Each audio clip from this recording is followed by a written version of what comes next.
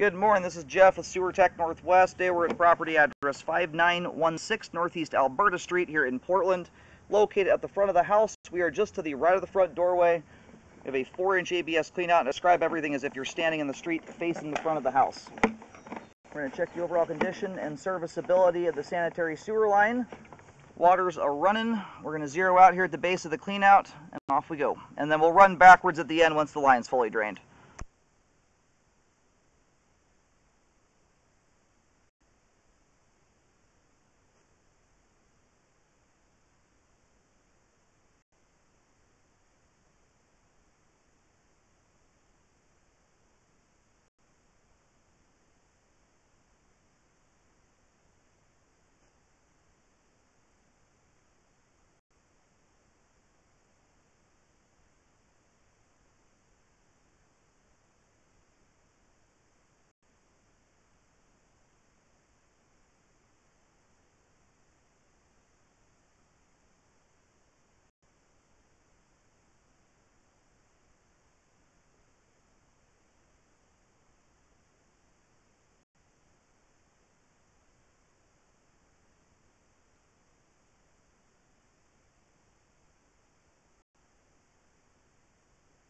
Getting a transition here over to PVC pipe. There's a little bit of shifting or settling that's taking place there. We'll revisit this joint on the way out. Thus far, it looks like a minor visual blemish more than anything. The lip on it's teeny tiny. So the biggest thing here as we come back, I'll just check to make sure there's no signs that the joint, is potentially open to the ground. Most likely it's not. But at the base of that hard dive and everything there, a little lip like that would require incredible levels of abuse to ever get a blockage to develop there. Okay.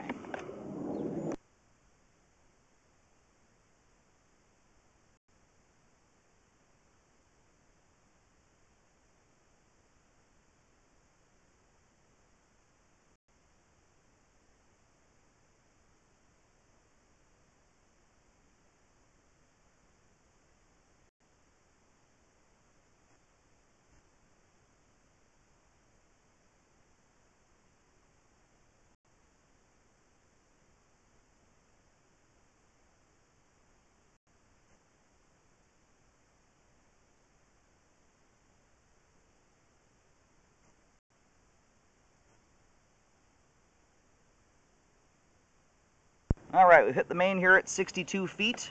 We're going to pull back. In fact, we're going to just kill two birds with one stone here. I'm going to pull back to the transition joint. We're going to let the line drain out, and I'm going to locate and verify the line is terminating out on Northeast Alberta Street.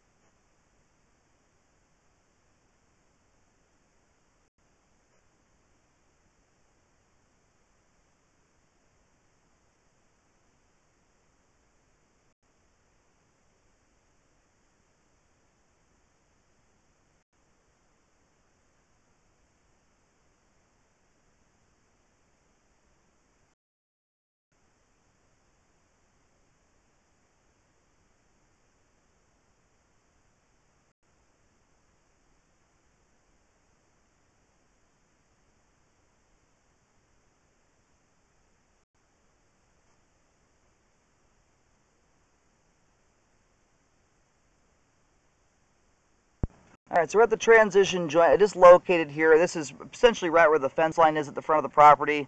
The line here does essentially a straight shot from the clean out to the main. So the joint here shifted a little bit. You've got a little bit of spacing there, bottom right-hand corner. If this were to be a square shape anyway, bottom right-hand corner of the pipe there.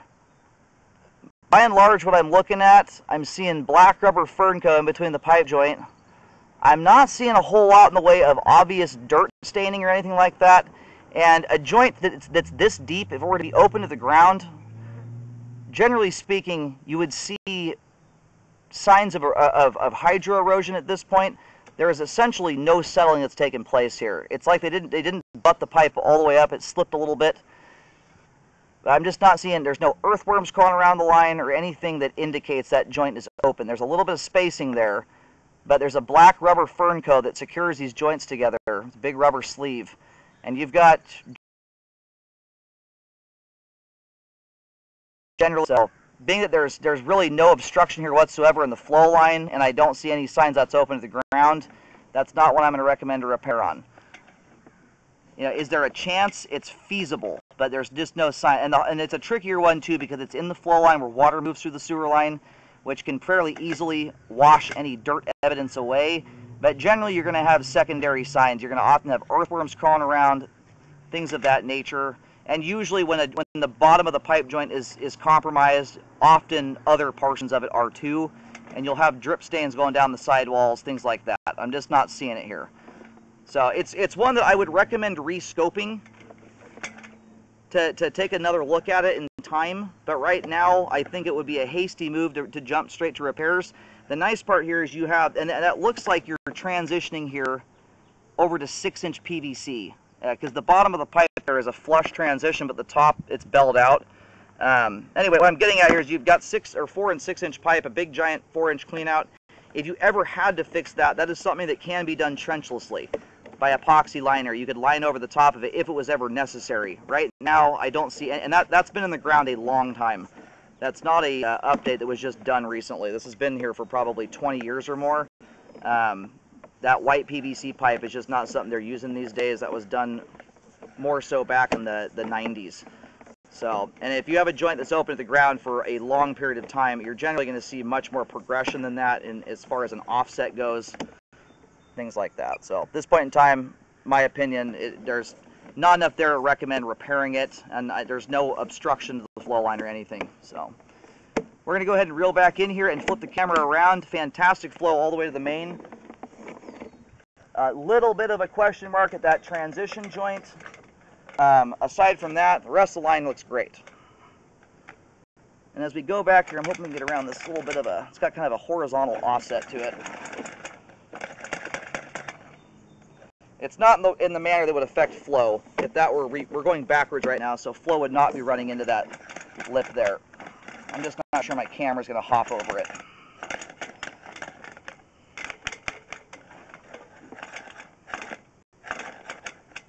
Darn it.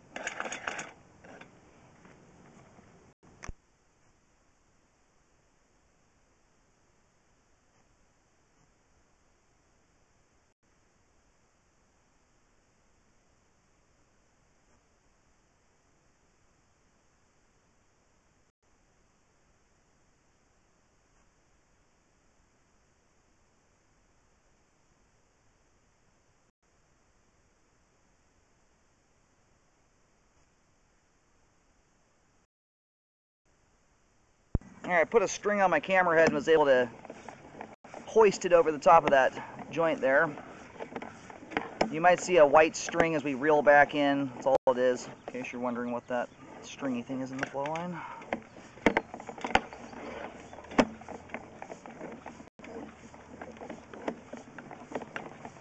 I mean, there's this line just end to end is incredibly clean, no buildup whatsoever.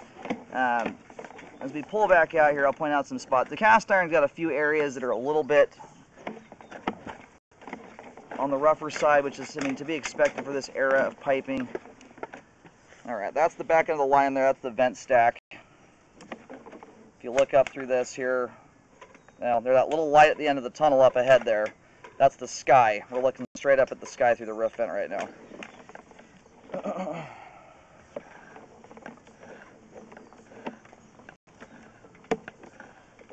Big thing with cast iron pipe, because of that rougher texture, you want to be extra mindful of things going down the line. No, you don't want to put paper towels or wipes or things like that down. It's not forgiving to it.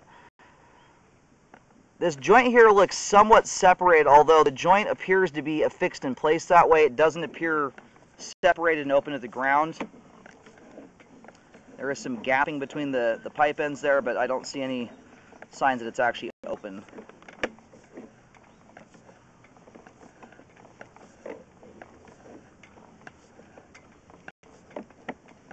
You've got some little bit rougher pipe here as we come back in towards the beginning, or I guess depending on the direction you're looking, this is actually towards the end of the cast iron as it goes with flow. So right here you're starting to get some wear and tear in the flow line.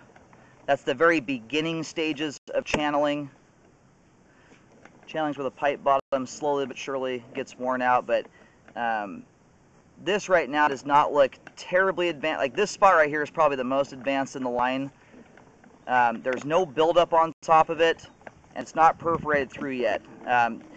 Anytime you have older materials like this in the line, though, and this joint here is not problematic. It's an offset technically, but only when we're going backwards, which is not with flow.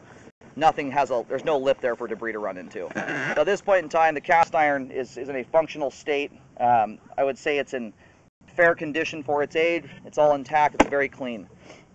But you do want to rescope that periodically. I'd probably do it every 2 years to monitor the cast iron's condition.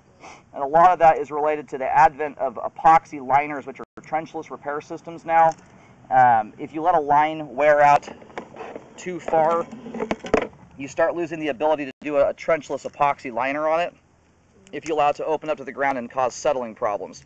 So it behooves you these days to keep an eye on things if you want to take advantage of that kind of repair process if you're here long enough to see the line get updated. As it currently sits right now, just based on the condition it's currently in, the line looks like it should have at least another 5, if not 7 years left in it. A lot of it comes down to usage, though.